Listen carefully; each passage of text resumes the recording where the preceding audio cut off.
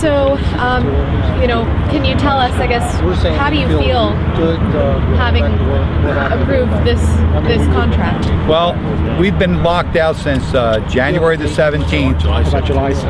July. We've been locked out since July 17th. This is a good day for me because I'm really proud of the membership here because they stood up and they fought back.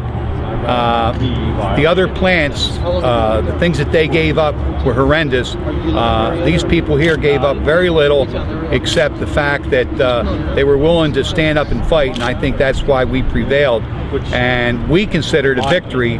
Although we didn't get exactly what we wanted to get, I think in the community and basically in the labor community, these people did an honorable job, and I'm really proud of every one of them. There were some people that I talked to that weren't, you know, really, they weren't thrilled about it, let's say. I mean, do you think that that's the overall feeling, or, I mean, how do most of the people here feel? Well, I think the problem is when we first started the negotiations, we offered to work under the same terms and conditions of the old agreement, and the fact that they were locked out is probably upsetting to them.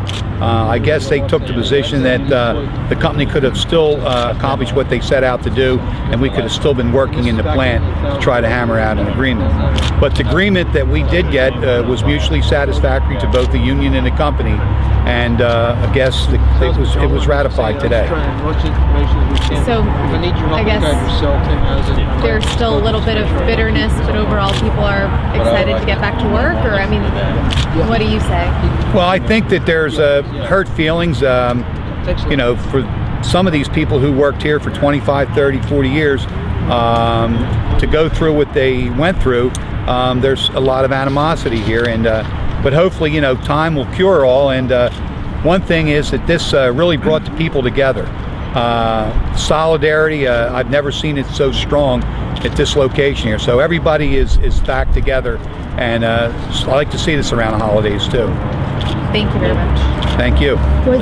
Tom, was the federal mediator brought in? I mean, what role do you think he played? We had the federal mediator in since June. Every session he's been a participant, and I think that he did a good job for us.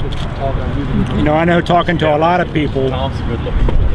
people may be disappointed of the outcome, but a lot of people are proud that they stood up and made the fight, and everybody can hold their heads up knowing they put up a fight, whereas the other locations just basically rolled over and didn't put up any fight.